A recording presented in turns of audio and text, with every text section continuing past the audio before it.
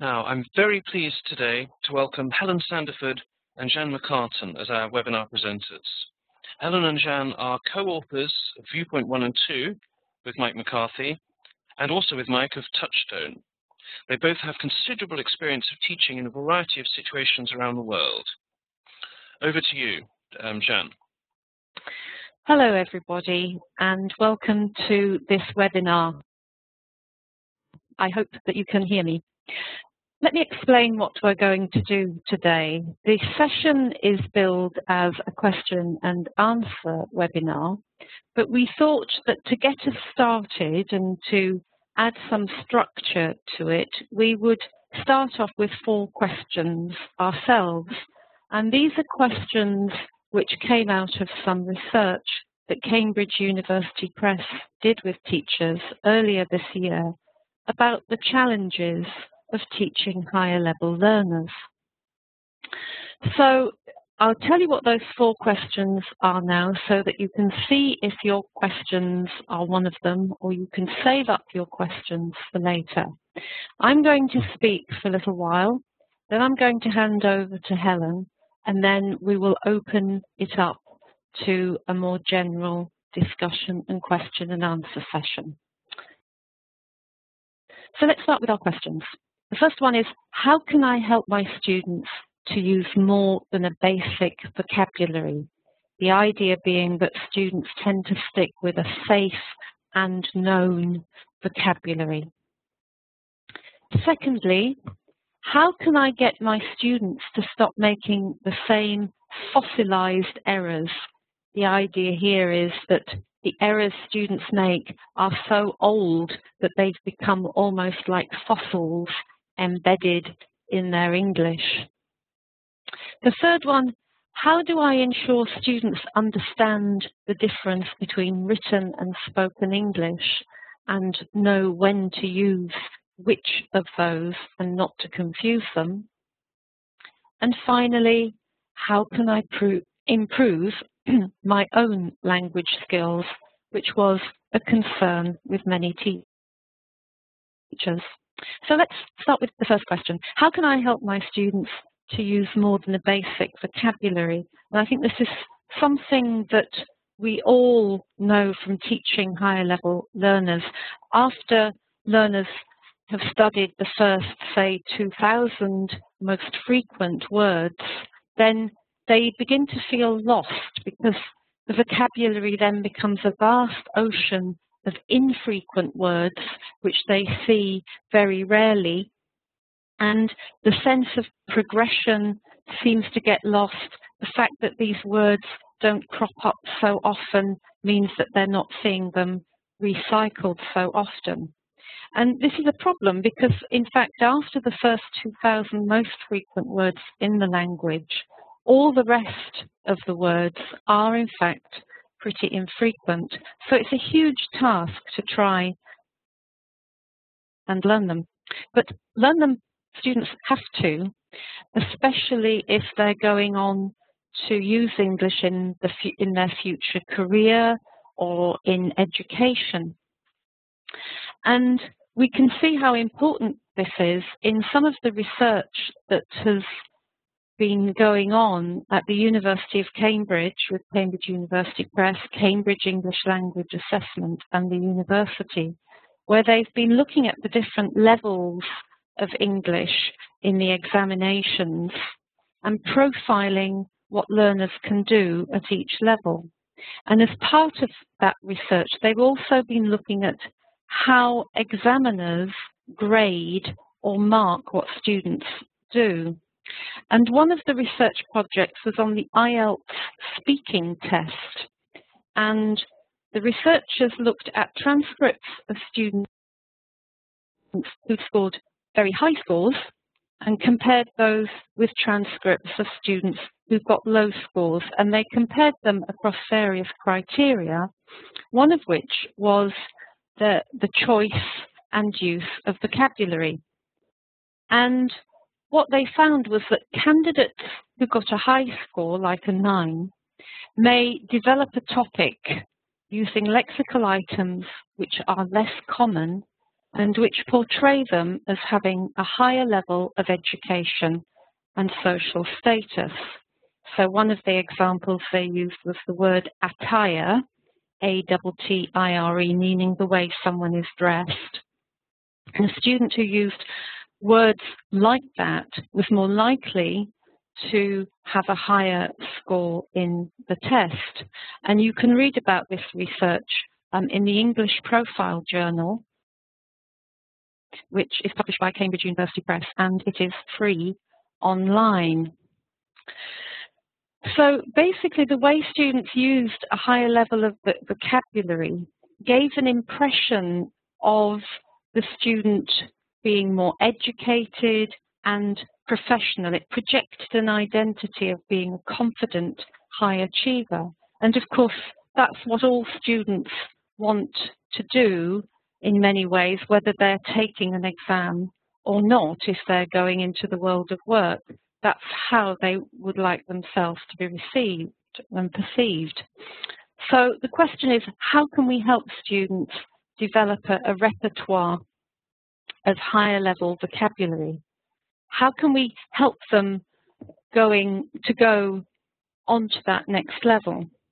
Well, one of the approaches that we've taken in our materials and that we would advocate is to increase students' ability to express key basic concepts.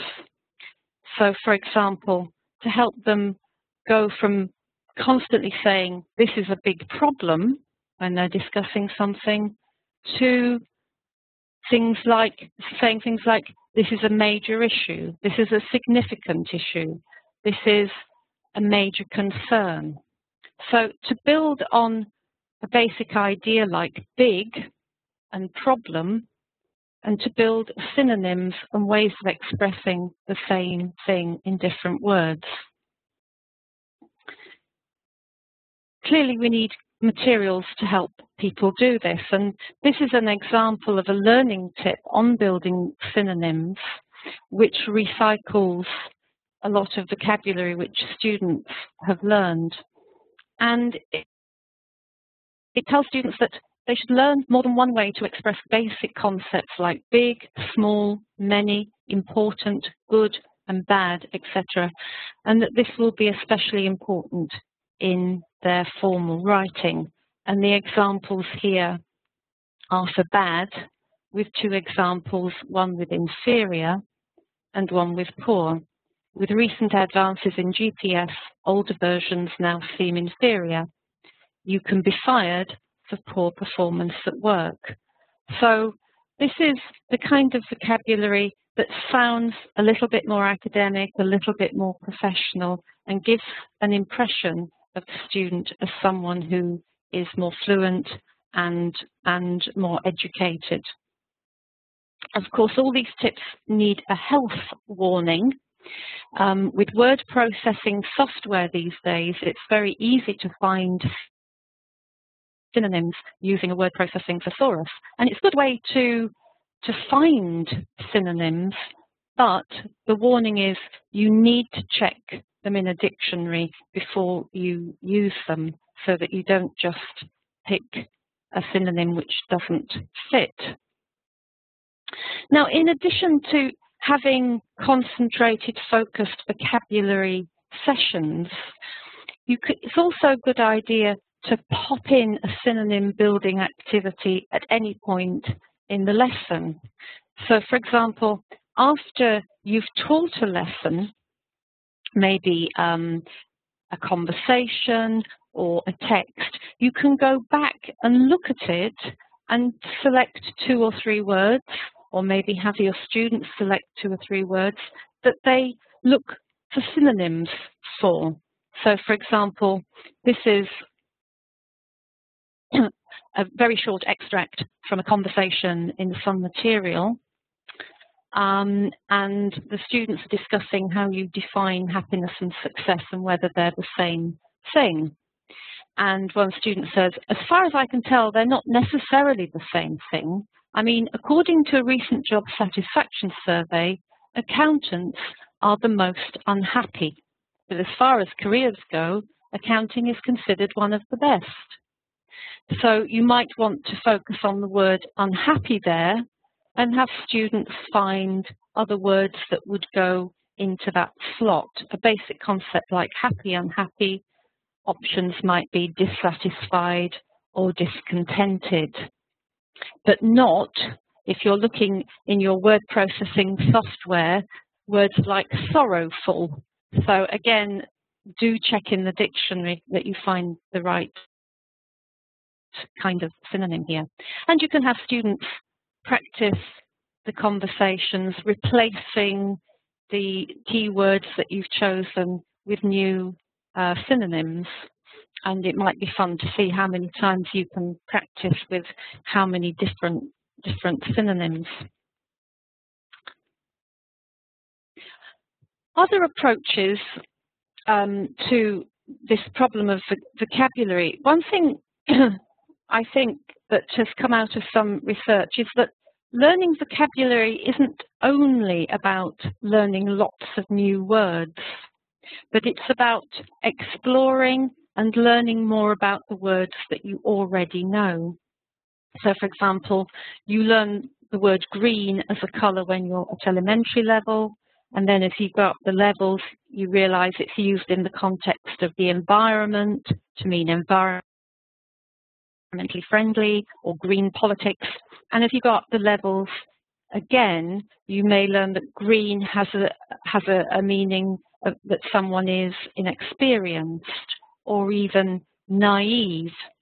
And research by Jeanne in 2002, who was looking at the TOEFL academic reading test, the research that was done by Jeanne showed that increasing the depth of knowledge of your vocabulary was just as important as increasing the vocabulary size in terms of predicting successful performance in academic reading. So learning more about the words you know is just as important as learning new words. Second point is to capitalise on students' own interests.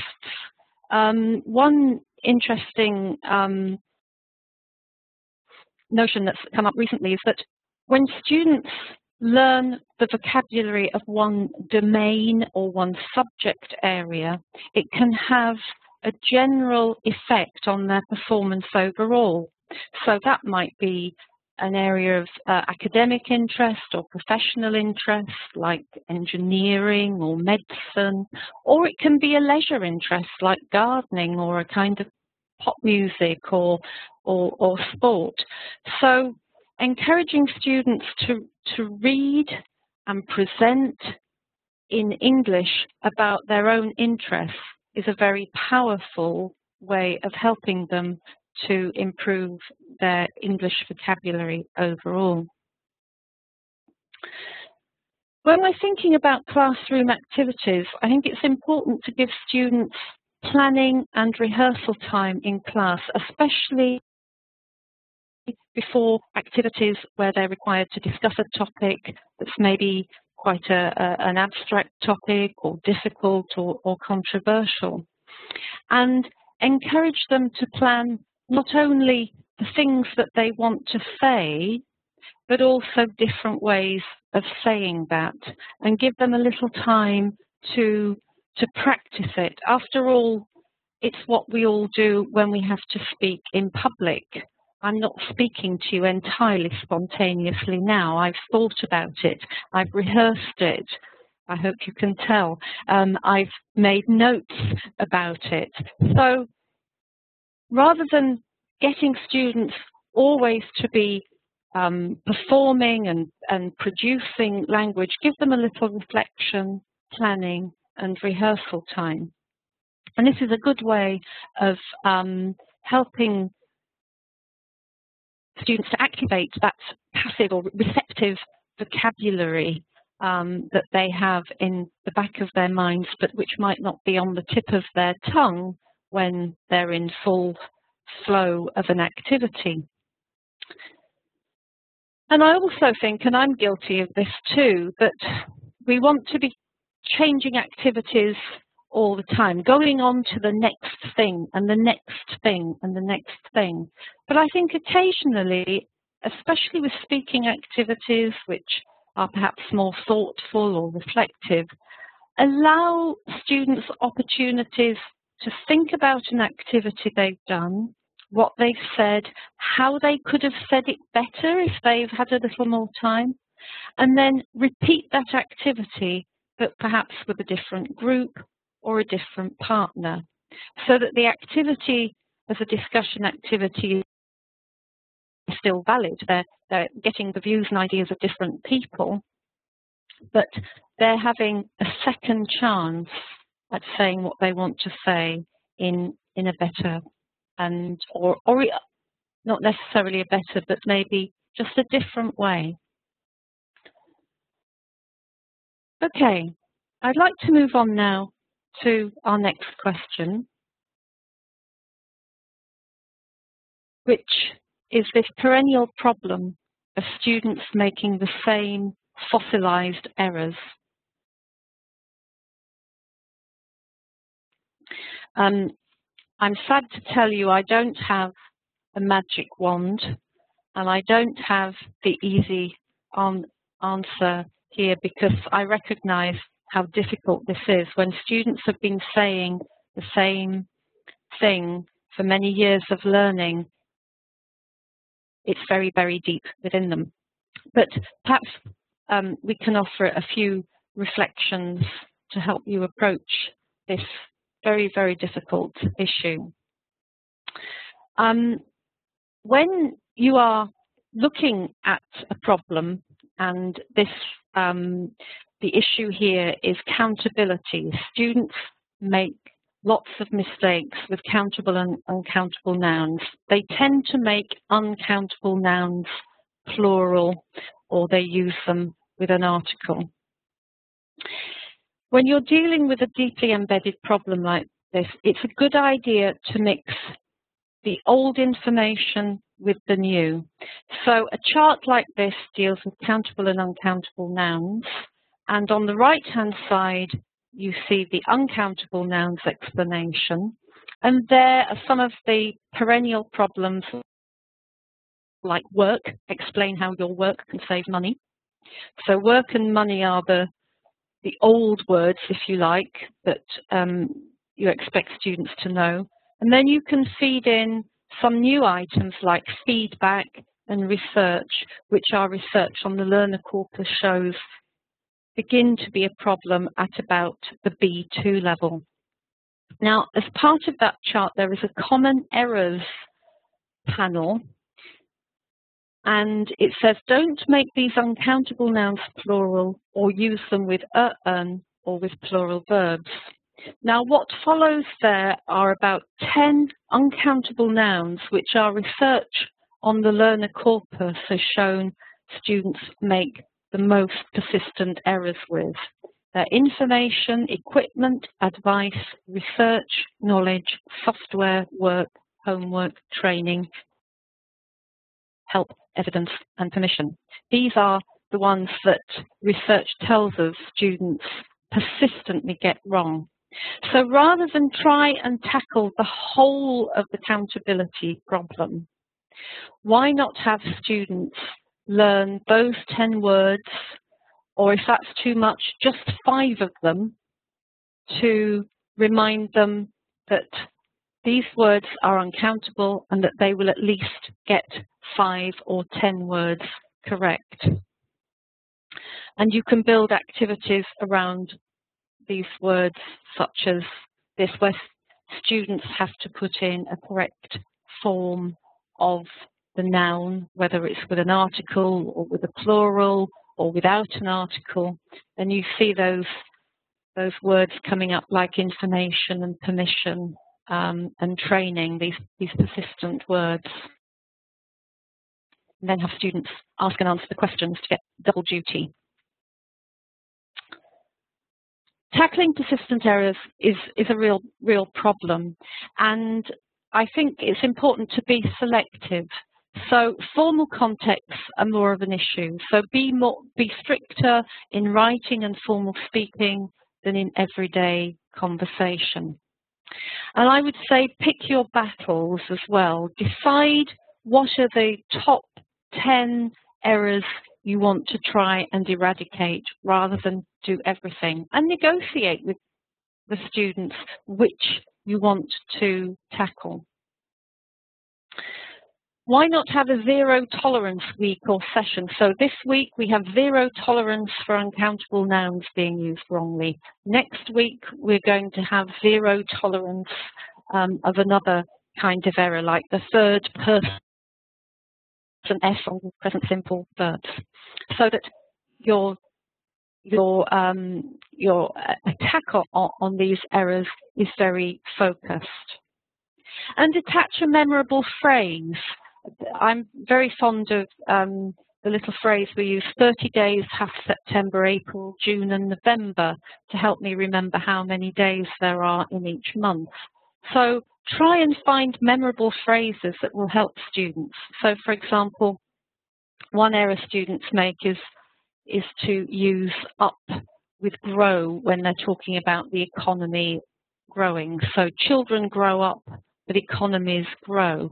And you can have students write their own version of that kind of phrase, something that's memorable to them. My children are not yet grown up. Last year, the economy grew by 10%, or whatever. So have each student personalize it for themselves. Or attach an activity that uses a correct form.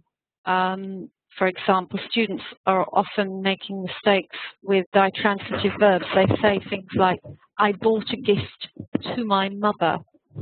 Well, why not set up an activity where everyone in the class has to say something about what they bought or what they're going to buy for a member of their family. And you can add in a task element, like the idea is to find out what the most common gifts are, and everyone in the class has to say what they bought for 2 or 3 members of their family. So drill it, have chain sentences, constant practice. It's a question of digging out those fossils and replacing them with a bright, shiny, correct new form. Now I'm going to stop talking now and I'm going to hand over to Helen. Okay, Helen, over to you.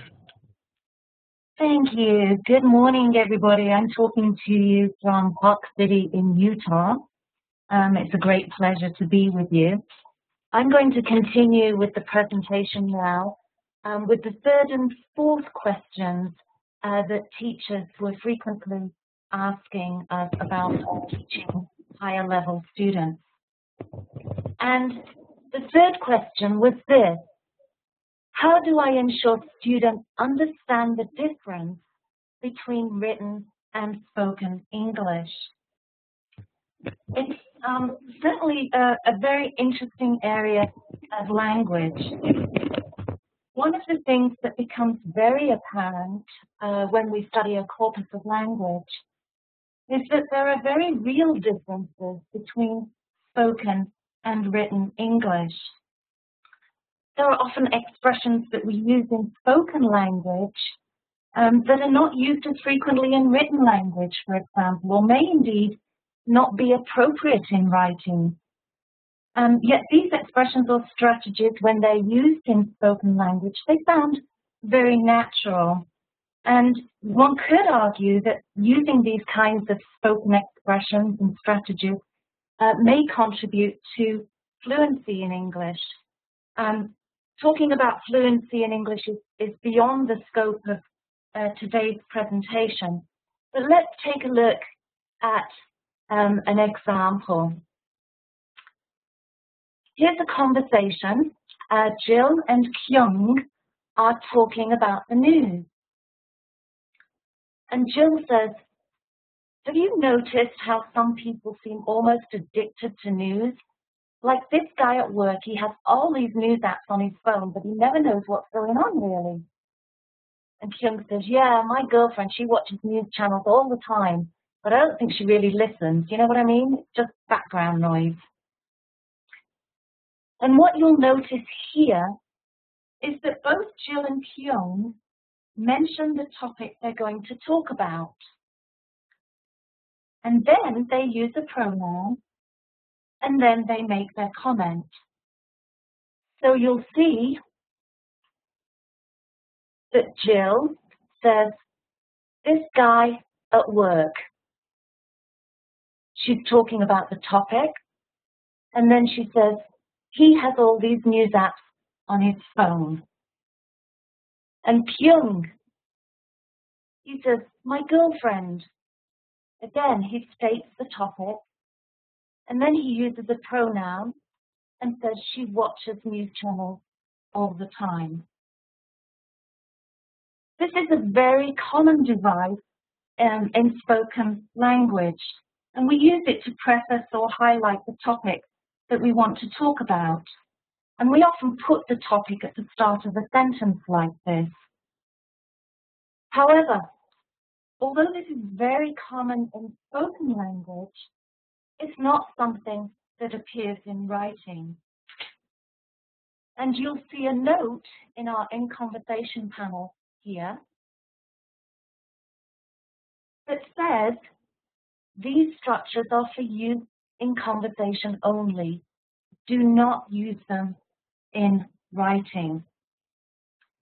So this is a good illustration of a clear distinction between spoken and written language. Even within the realm of spoken language, we can make distinctions between language that we use informally and formally. This is especially important when we're teaching higher level students. We need our students to be able to understand and recognize formality, especially if they're using English to give oral presentations, in communications with professors or with employers at interviews, for example. And here's an example of how we do this, how we recognize the difference between informal and formal speaking.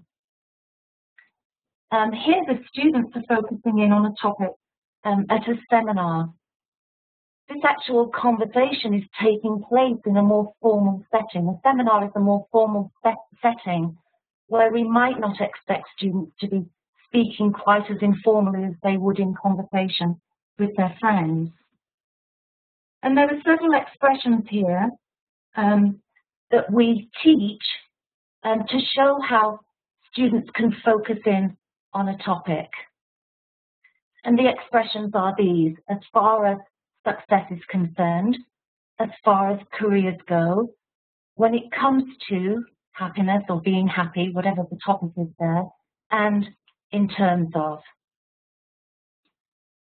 And what's really useful for you as a teacher when you're in the classroom is that you can see very clearly which expressions are good to use in a more formal setting. And you'll see here in the In Conversation panel that in terms of, while we do use it in conversation, you'll see how much more frequently it is used in formal speaking. The same as with as far as whatever a topic is concerned. We do use it in conversation, but it's used very frequently in formal speaking.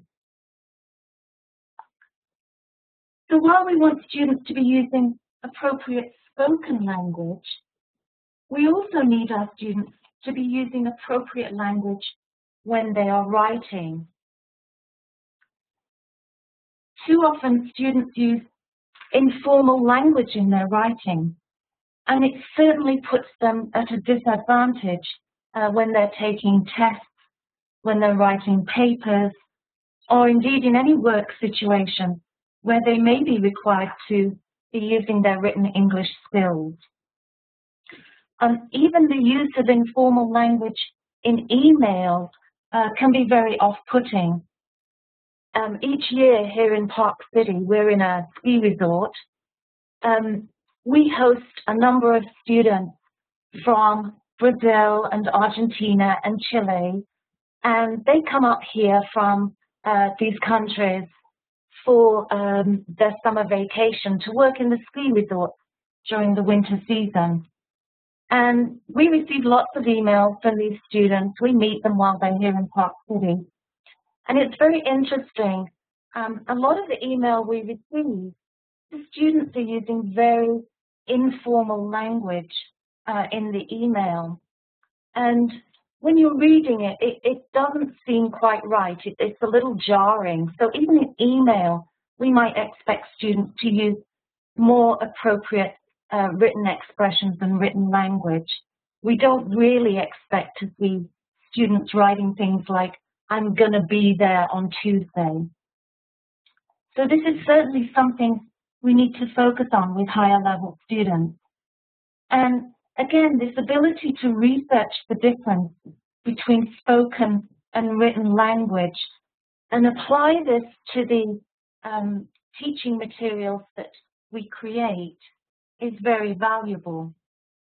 And it's this kind of research that you can take directly into your classroom and that can have a real impact on your students' ability to perform at higher levels. And certainly there may be some evidence that students who do use appropriate written language in their tests will be marked up for that and may well perform better in their test scores.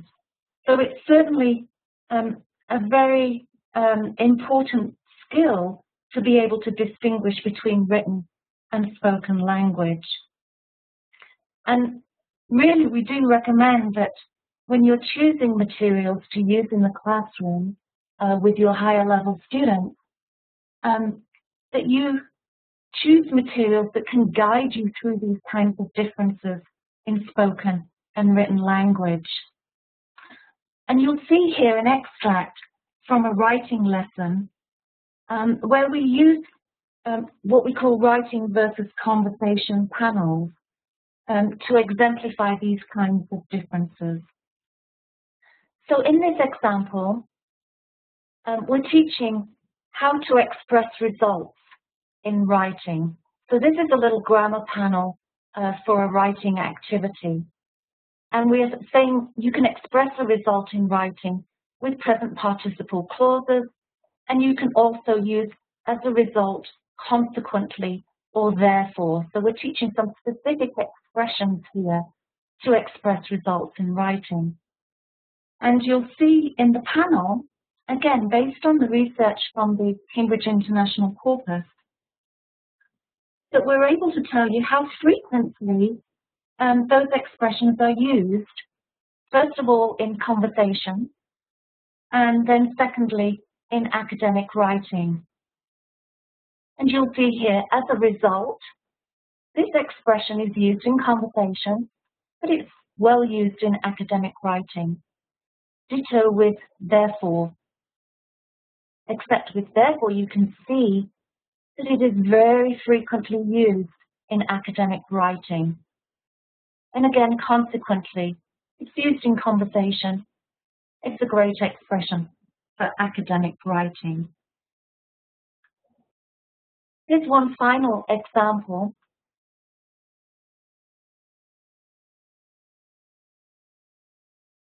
In the writing versus conversation chart,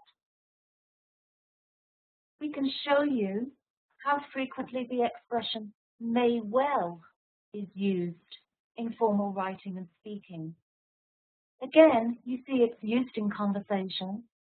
Look how frequently may well is used in formal speaking. And again, how frequently may well is used in academic writing. So there are ways and materials that you can access to help you make and distinguish between spoken language and written language. A fourth question that occurred again and again in the survey that Cambridge did earlier in the year was a question that centered around teacher language use. And teachers ask this kind of question, a variation on this question. How can I improve my own language skills? Teachers sometimes felt that they were not confident about their own language use in the classroom, especially at higher levels and teaching higher level students. Well, perhaps the most say here is that we are all still language learners. Even for Jeanne and I, in our native tongue, we are still learning English. We're still learning new expressions. We're still learning new words in our own language. We often come across a word that is new to us, or a word for which we can't quite articulate the meaning. So it's really important, I think, to allow ourselves to learn and to let our students see that we are still language learners also. There's no reason that if we as teachers come across a new word in a text, or indeed if one of our students uses a new word, we should be doing what any good student would do and what we would want our students to do, and simply ask what it means. Or we can look it up in a dictionary, and we can certainly say to our students, well, there's a new word for me, you learn a little every day. And really commend the students and say, you know, it's great that I learned something new from you. It's really a great face saver for the teacher, and it really boosts the student's confidence too. With regard to grammar, if you're not clear on a particular grammar point, then it really helps to have chosen good, sound teaching materials. Materials that have thorough and robust teaching notes that can really explain these difficult language points and walk you through them. Teaching grammar at higher levels is really a tricky business, as Jeanne alluded to. And so for us as textbook writers, the teaching notes to us are really just as critical as preparing good student book content. So at higher levels especially, it becomes really important to ensure you have good supportive teaching notes. And we recognize that teachers may need some support. Teaching at higher levels is not for the faint-hearted. And as this comment shows from a teacher, teaching guides can be really very useful and supportive. Let's take a look at this. This was a comment about a Touchstone Teacher's Edition, and this was the teacher's comment. As a new teacher some 16 years ago, I had to rely a lot on teachers' books for teaching guidance and lesson plans. If you have been around for as long as I have, you will have learnt the hard way that teachers' books are not always what they're cracked up to be. More often than not, instead of a book that guides teachers, they're a mere key to the student book activities with the occasional photocopyable material. What I've discovered in Touchstone was that I can completely rely on the teacher's book to get clear, thorough, concise step-by-step journey into language exploration with my students, and a wealth of ideas and opportunities for stimulating discussion. It is not, however, a teacher breathes in, teacher breathes out approach to lesson planning, and allows for adaptation to fit your students' needs. And here is her advice. Don't reinvent the wheel. Embrace the teacher's book lesson plan. Let it guide you. If anything, it might change some of your established routines and your classroom dynamics. The inductive approach to teaching is apparent throughout, and urge you to step out of your comfort zone and teach differently. We would certainly encourage teachers to step out of their comfort zone with regard to their own language abilities.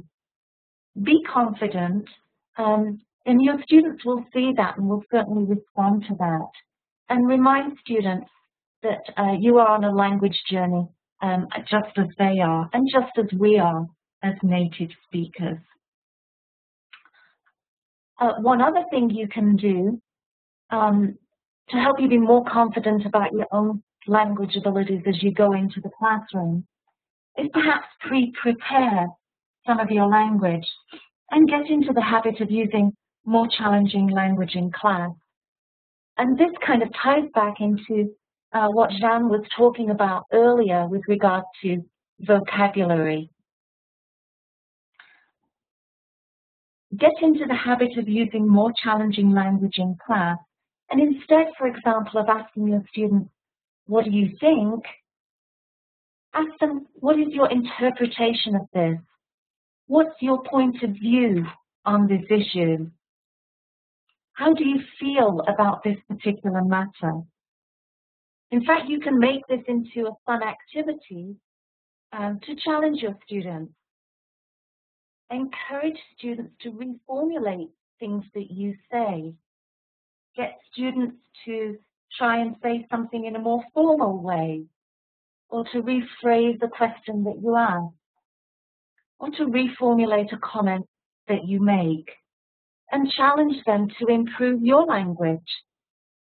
It certainly becomes a good-natured way to engage students in noticing language and to actively improve it in a way that helps everybody learn and boosts not only the teacher confidence but also student confidence.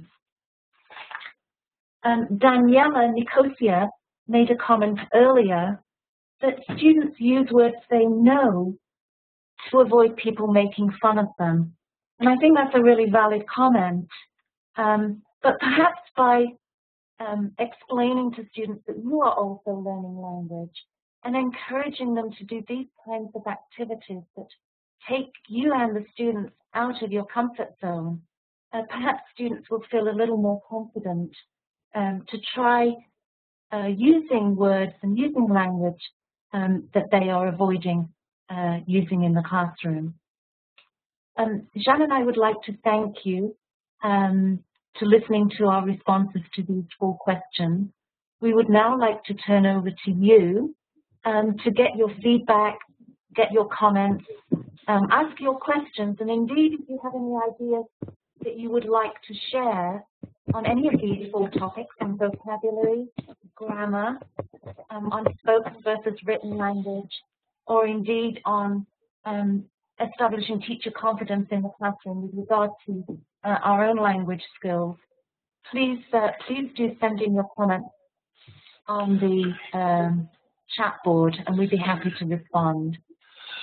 Brilliant. Thank you very much, both Helen and Jeanne. We've got some questions in already. The first one is from Rodolfo Mattiello.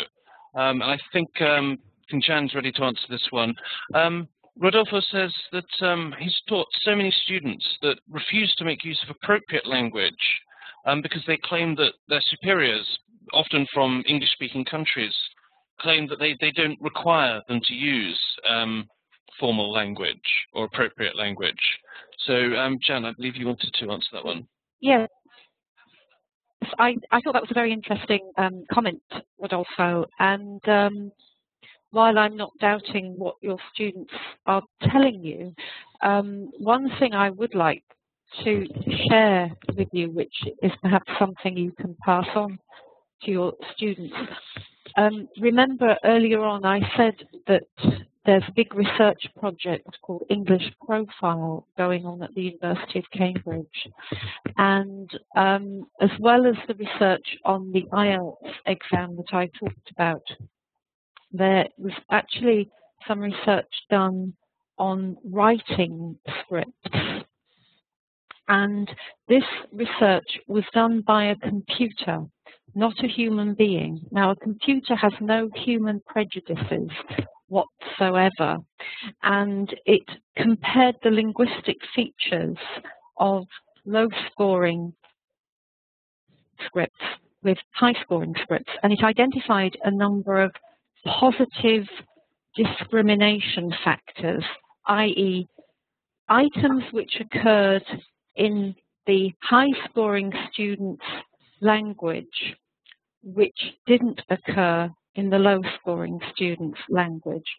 Now, these are things which the human reader probably isn't as aware of as the computer. So a lot of this, I think, is subliminal. And one of the things that they discovered relates back to one of the slides Helen showed about modal verbs being used with adverbs like may well and could certainly. And it was discovered that students who consistently use that structure, that structure was a positive discriminator. It awarded students extra marks. Now, I don't think the examiners who read these sat down and thought, oh, I'm going to give an extra mark to somebody who uses a modal verb and an adverb.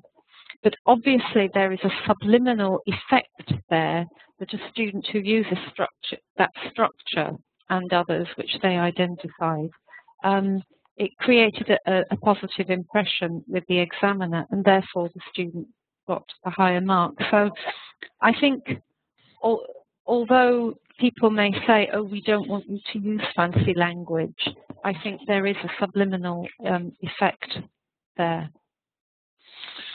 And Jeanne, could I also add, I think what may be useful in the classroom is to set up activities that distinguish between informal speaking situations and more formal speaking situations. Likewise with writing, where you're typically using more formal language. But I think in higher level learning materials, it's important to distinguish between informal conversation and also to set up activities where students can use more formal language. So, for example, we showed examples of students discussing topics in a formal seminar setting where you would expect students to use more formal language.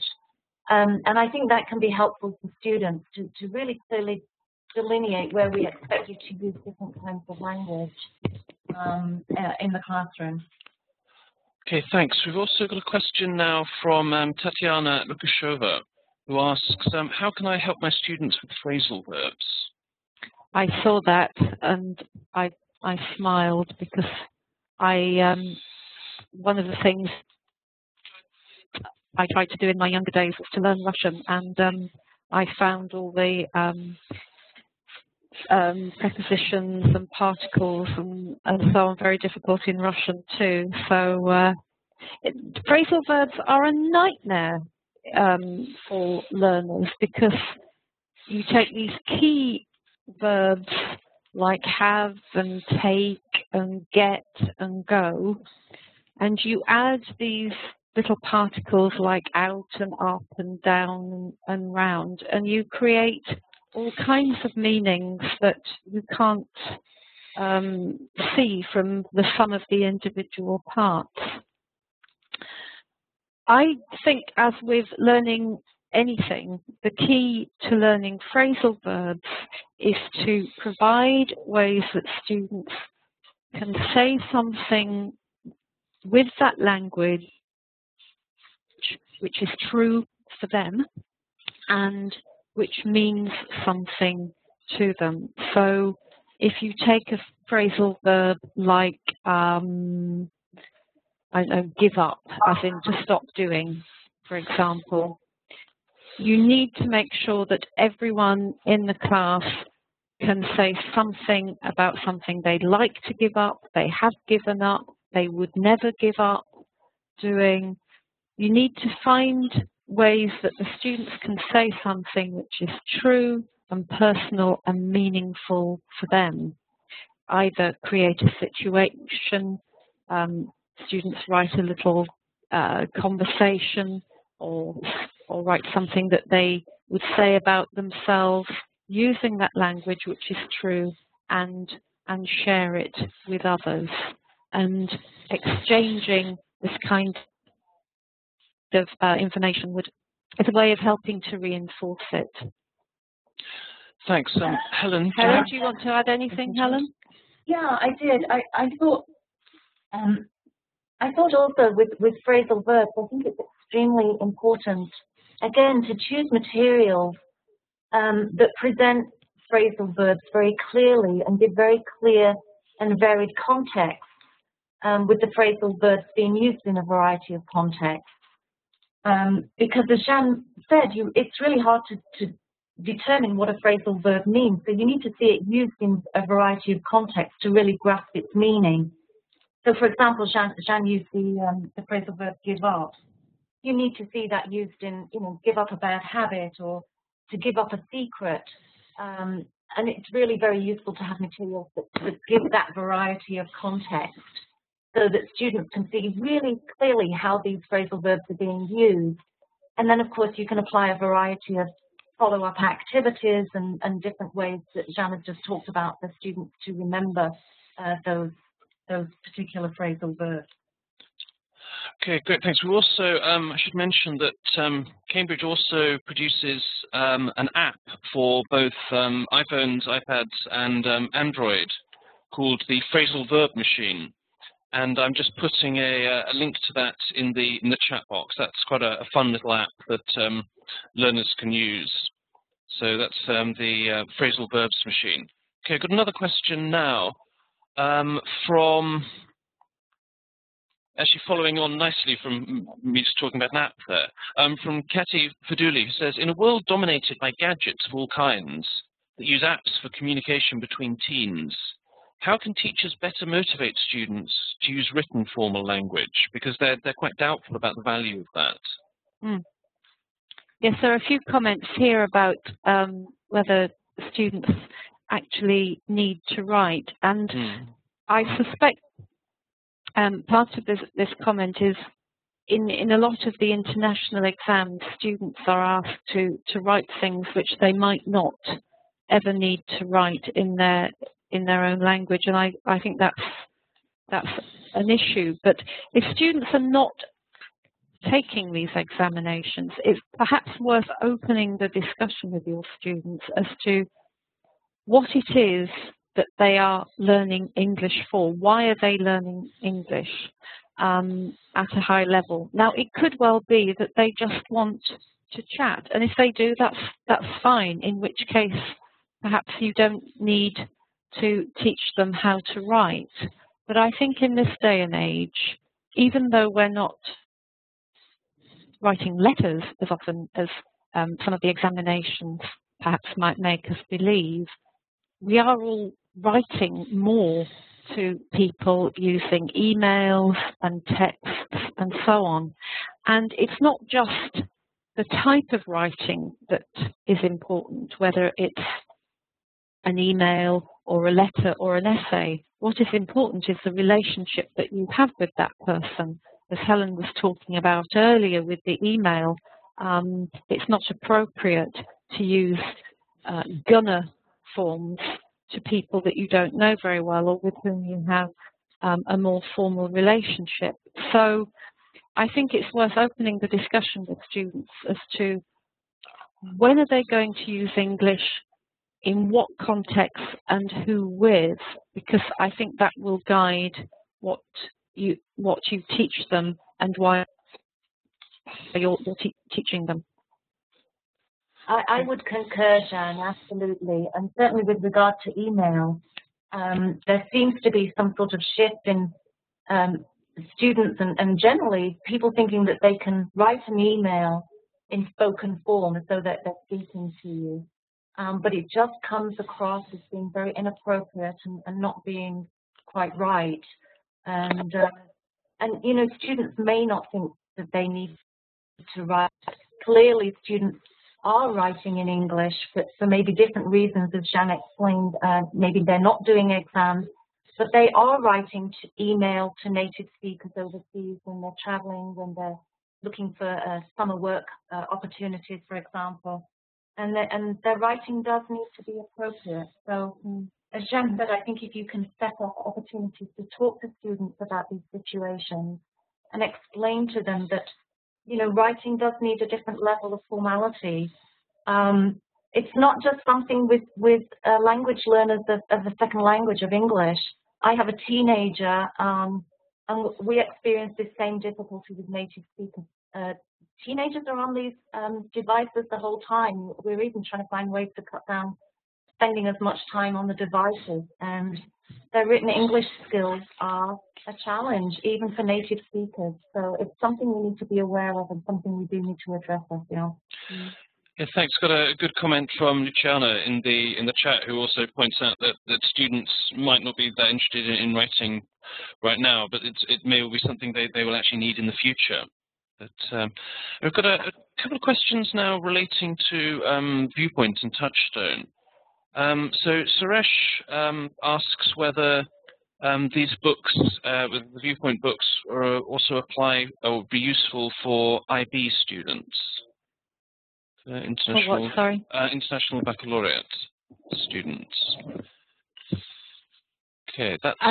And what kind of, are these students at the level of, they're sort of B2, C1 level of the Common European Framework in Reference? I would say that they would be absolutely excellent for that kind of level. Viewpoint 1 is pitched at a good B2 level going into C1, and Viewpoint 2 is C1 level going into C2. So all levels are a climb. So Viewpoint 2 would, Adriana has just said that the International Baccalaureate is between C1 and C2, then Viewpoint 2 would be a good fit for you there. Can we just go back? There was a comment which I felt a very heartfelt comment meant something to me earlier about writing and how to teach writing, because students feel lost, and I think, was it Sanjita? Yes, Sanjita. So that, and Sanjita feels lost too, as I often do when I have to write. I think the best thing to do is to find materials that give you ideas of the content, and give you ideas for how to phrase that content, and give you ideas for how to organize that content. So there are 3 levels. There are ideas, there's the language to express those ideas, and the organization of those ideas, and look for materials which help you with all 3. Okay, thanks. Sorry, Jeanne, sorry, please. Helen, sorry, please. I just want to add to that too, Jeanne, because I noticed that same comment. And I think also it's really important to make it really clear for students that there's a reason for doing whatever piece of writing they're doing. They're not simply producing a piece of writing that maybe the teacher is going to read, or maybe at best the peer or partner is going to read, and then that's the end of it. I think if we can find ways to really motivate students and say to them, your writing is either going to be displayed, you're going to write a letter that is actually going to be sent to somebody, or you're going to write a piece that we're going to try and send to a local newspaper and see if we can get it published, or maybe it's something that's going to be published in the university magazine, or maybe we can enter it into some kind of competition. And of course you can go online and find all kinds of competitions that are free to enter, you know, in magazines and newspapers and on online competitions, etc. So that students really feel motivated that they're producing a piece of written work that may have some kind of outcome or some kind of result. I think that's really important too. Thanks. Do you think blogging would serve that purpose as well? Absolutely. Great idea. Great. Yeah. Thanks. I think we've got time for maybe one more question. Let's try to find someone that hasn't been asked for. A question from Daniela Nicosia, who asks, how can we help students when we're really not sure about the appropriateness of our own vocabulary? I think that's a very good question, and I think, as Helen alluded to earlier, we are all learners of vocabulary. When I read IELTS tests, for example, I sometimes have to look up words to find out what they mean. As Helen said, we are all learners. So I think we often feel that because we're the teacher, we have to know everything. We have to be the fount of all knowledge, and it really isn't the case. So I think perhaps an open and honest dialogue with students that really no one knows everything, no one knows every word. Don't worry about it. Set out on the journey to find the meanings of words together and share the fact that we are all learners, including the teacher. Absolutely, and I think if you have particularly strong students in your classroom, one thing you can do, and which is quite a fun thing to do, in fact, is actually sometimes have those students take the role of the teacher and have them prepare a language point or prepare a vocabulary presentation, and have them actually take your role as the teacher and you know, share with them that you're on a journey together, you're on a language learning journey together, and you know, you're on the same team, and there's no need for you as a teacher to lose face because you don't know some of the expressions that you know, maybe your students do. And also, as we mentioned earlier, one of the things you can do as a teacher is pre-prepare some of your language in class, for class. So get into the habit of asking questions in different ways. Instead of saying, what does this mean? Ask, what is the meaning of this particular expression, or, for example, and just explain to your students you're on the same path and you're on the same journey and you're in the same boat. Just like Adriana does. Absolutely. Excellent. I think that's a very good note to end on. That we are all learning English still, however long we've been speaking it and learning it. I'm afraid that's all we've got time for today. But I'd just like to say before we finish, I'd like to thank Helen and Jeanne for being excellent presenters. And also to say that if you've enjoyed today's webinar, we've got another one coming up on Thursday, when Chris Redston, who's one of our authors for Face to Face, will be talking about helping students with vocabulary. And you can sign up for that on our news and events page, which Simon is just posting into the chat box right now. So just to finish off with that, thanks very much, Helen and Jeanne, and thanks to everyone who contributed, who asked questions. Don't forget that we've recorded today's session, and it will be available on our catch-up page. We'll post the link for that as well, on our catch-up page very soon. And if you'd like a certificate of attendance for today's webinar, then please email Kerry Start. We'll put the link for that also into the chat. So thanks, Helen. Thanks, Jeanne. And have a good rest of the day, everybody. Thank you. Bye. Thank you.